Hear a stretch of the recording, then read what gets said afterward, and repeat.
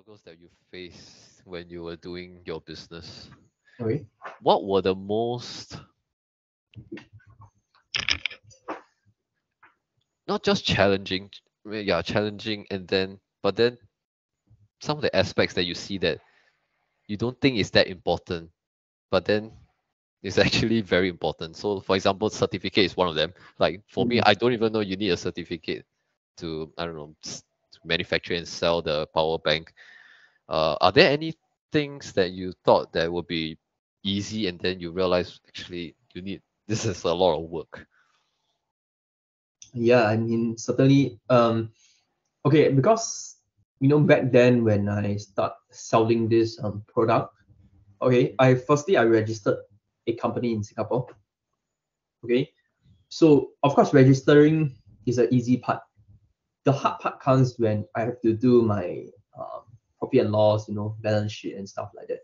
Because it's really a whole new world to me. This Mm, taxing, on how to do my expenditure for my business and how to how to go about legally to file my taxes. mm, So all of these aren't taught in school, I would say.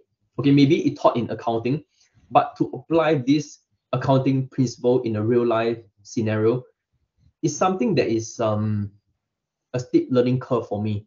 Okay, mm, because I do not have friends or maybe close family members that are doing it. So I have to do a lot of self research and seeing how to go about doing it. Of course, mm, it gets smoother as the months goes by, as I found multiple taxes. mhm. So I would say that this is one of the hindrance, besides the production of my device. Okay, the taxation part is one of the big bottleneck, I would say, in Mm. my business. I would think it's unexpected because maybe you're just doing your business, just mind your own thing, and Mm-mm. then suddenly you have to do. But were there any moments where maybe the tax agency come and knock on your door and say you need to pay your taxes? Was it like that, or is it, well, how, when do you realize you need to follow, you make a tax invoice or income statement to the agency? Okay, firstly, when you registered with your business, all the business will have a UEN, a unique identification numbers to it. Mm, Okay, so all these numbers will be tagged along to IRAS.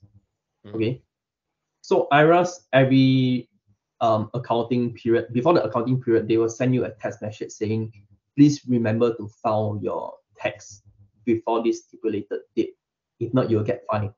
Okay, mm, so something okay. along the line. So it's very clear as cut, you have to file during this accounting period.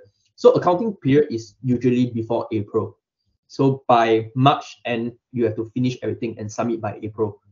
Mm, Okay. So after April, the auditing people or auditing firm will actually audit your report. Okay. mm, But of course, the first year of the establishment of Frenetics, my business, is not required to file any tax, okay, because it's just the first year of operating business. mm, But for second year onwards, I have to pay attention with my tax. mhm, So this is where it comes tricky. I have to see mm, all the expenses.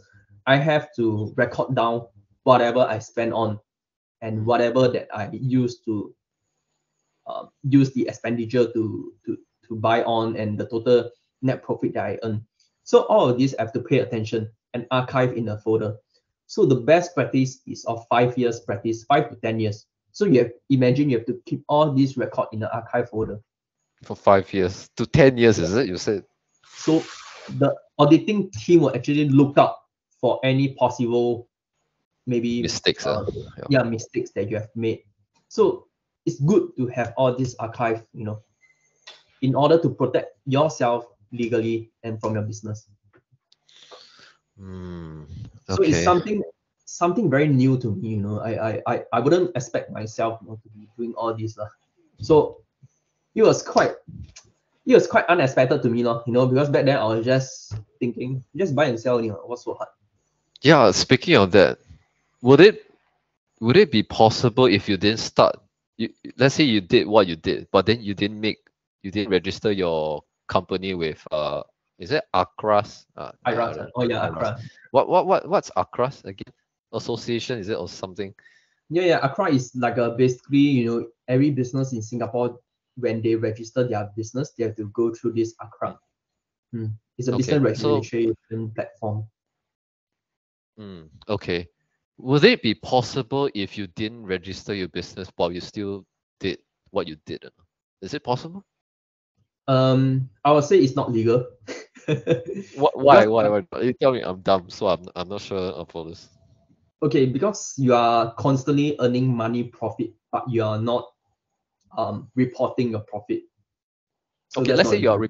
can you report as your own, I don't know, selling? Because isn't it the same as, I don't know if it's the same, like Carousel, let's say you buy a lot of cheap stuff, then you sell it to the point you earn $100,000 per month. I don't know if it's possible, but okay, maybe 10,000 per month, a lot more easier. 10,000 Okay, per you have month. to identify, how is this income source consistent or not.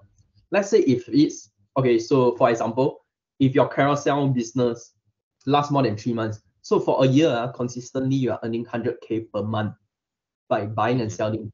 Okay, you have to file this. Okay, I have to file, but do I need to register a business entity? No, you can record as a self-employed under personal income tax.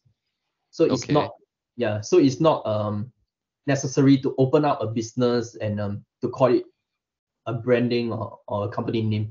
So you have to report as a source of income as a self-employed to file this tax because you are earning a consistent income and you have income every month. So let's say if you have big amount of income coming every month to your bank, then of course the bank will suspect something is up lah.